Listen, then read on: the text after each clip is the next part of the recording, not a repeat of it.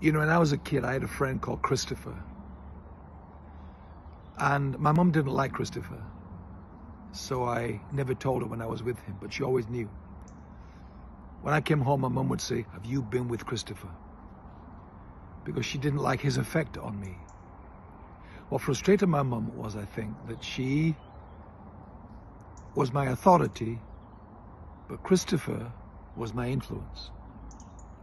And I tell you that to say that the primary currency that the world trades in is not power or authority, it's influence. Those that influence you are the ones that have the greatest impact on your life.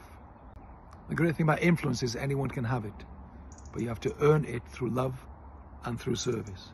Those that we feel loved and served by are the ones we grant influence to, or if you like, earned authority in our life to. If you're not involved in influence, trading influence, you're attached to an old system. Join me October 10th for my live Zoom teaching on how to find your authentic voice. In my 7 levels of authentic communication, I'm going to show you how to grow and build your influence and to get involved in this beautiful currency the world trades in of influence. Someone needs you to be their Christopher in their life. Link in bio. I'll see you there.